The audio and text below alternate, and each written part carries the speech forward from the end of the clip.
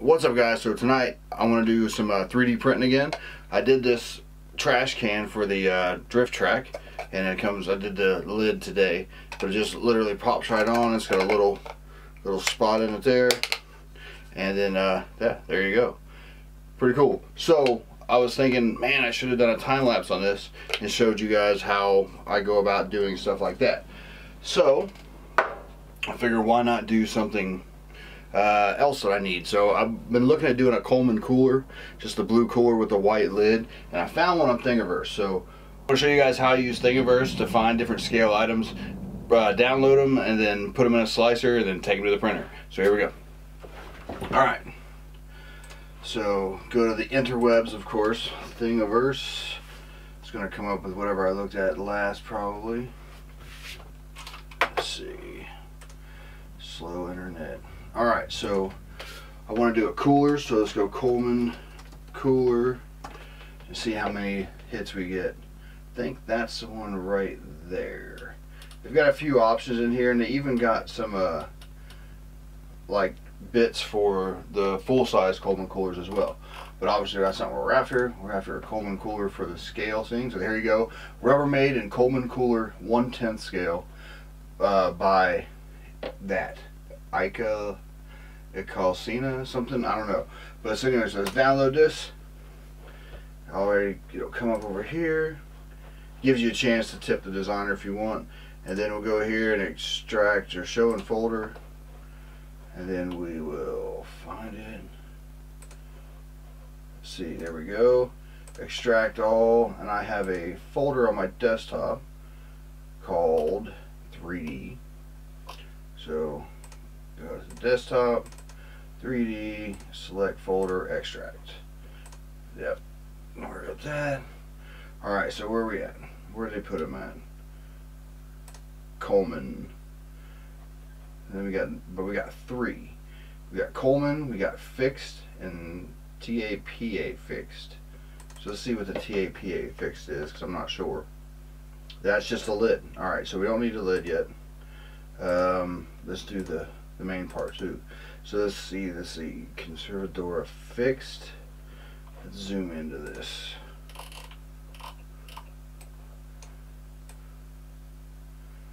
Oh, it's Rubbermaid. So yeah, it's not Coleman, sorry. It's Rubbermaid.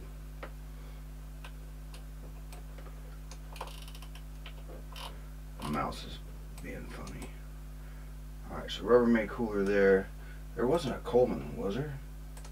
Oh, that's it. Okay, so you can download the Coleman or the Rubbermaid.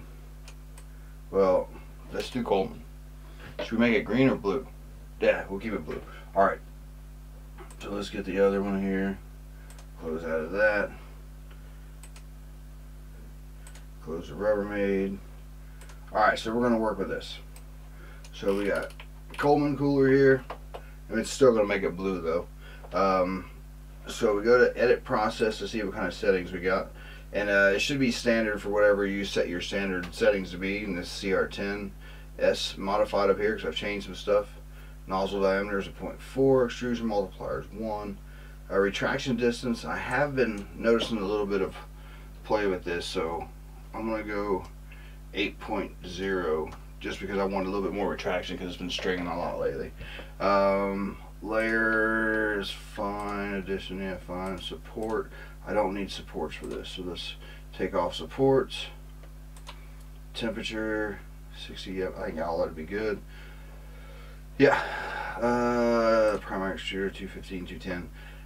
That's been a little hot as well. I think I'm gonna knock this down. Let's go 210, and then, oops, 210 and 205. Again, I'm just kind of experimenting with this right now, but all right. So that's for the extruder. Heated bed is 60, and let's add a set point for 55. For the second layer. There we go.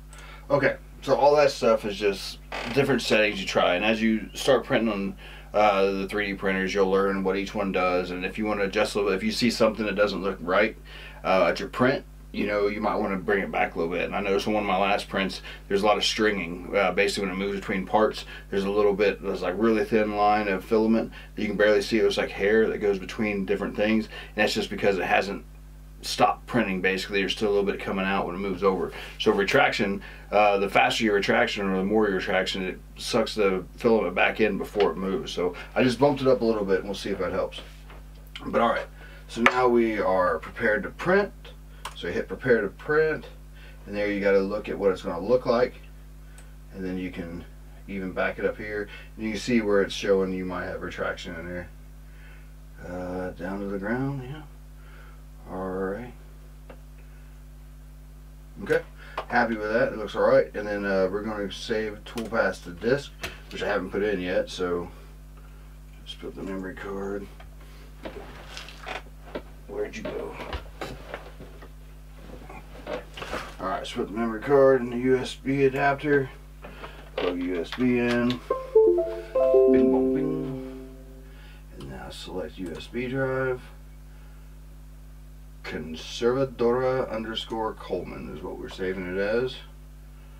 Toolpath successfully exported. So let's head to the printer. So again, I know this isn't the best angle, but I don't have a wide enough angle lens for this close, so I'm working on that. I'll get one and it'll look a lot better, I promise. But anyway, so memory card goes in,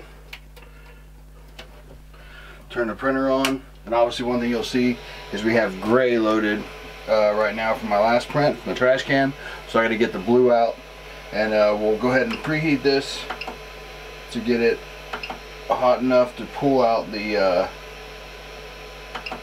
old filament in there. So it's preheating for PLA right now. So we got the blue, and you can tell from the last print that we pulled it out the same way, so it'll have a little bit of stretching on the end. We're going to get rid of that. So where are we at? 155. It's almost there.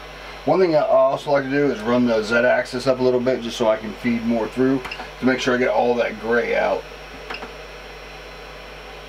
So move axis 1 mil at a time. Z.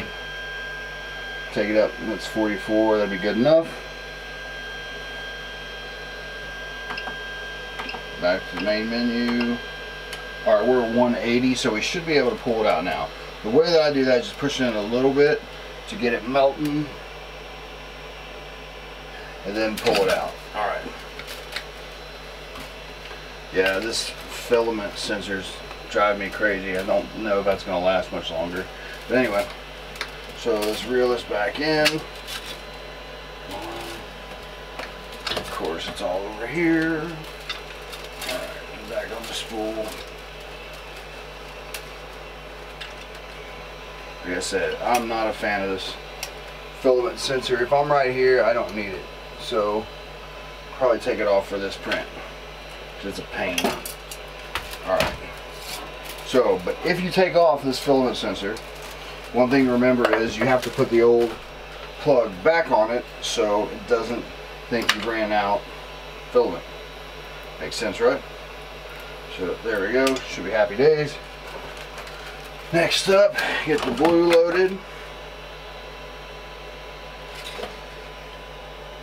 Through there, into the Bowden tube. It's pushing out the gray right now. Still gray coming out. It's starting to turn blue. And there's blue. So, don't know if you can see it or not. At the end, it's starting to go blue. Alright, so now we're ready to print. Print from SD, Conservadora_Coleman, hit print. But we need to set up time lapse so you guys can see that. So I'll do that, and then next thing you'll see is time lapse. Cool.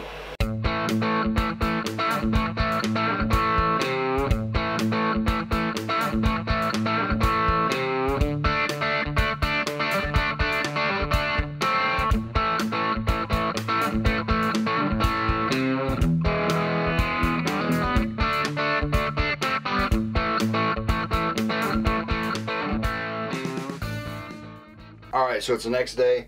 I let this thing print and realized that I had a 32 gig memory card in and it wasn't enough, so it ran out of SD cards. So that's why you didn't see the full time lapse. But let's take a look.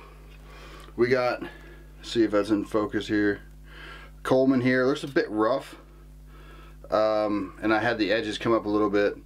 Thought I had the bed hot enough, but possibly not. But round here you can see, hopefully, that it had some stringing here, and if I would have put supports under it, it probably would have been alright, but I didn't need supports on the other side, so I'm not sure what happened back here, if it's a model problem or my settings. But anyway, since I didn't get a complete time lapse on this, I'm going to print the lid in white. So get this thing preheated, I'll pull the blue out, put the white in, run it through enough to make it white so it's not like blue and white, and then we'll do a time lapse on printing the lid for this and see how it comes out. So here we go.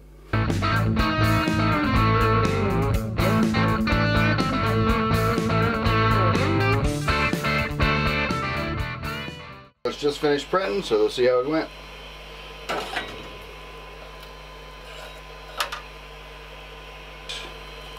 Alright, so that bit at the end must have been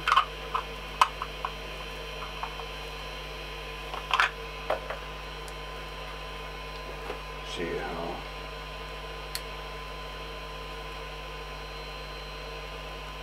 so it looks like for some reason it printed supports under here. I'm pretty sure I didn't have supports clicked, but worst case scenario, it doesn't work.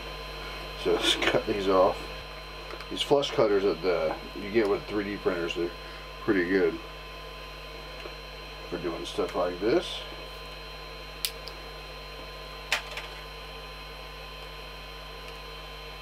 Alright, now let's see if it'll fit.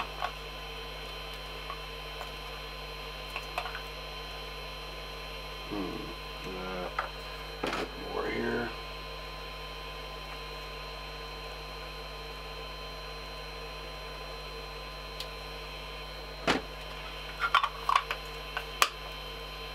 Better.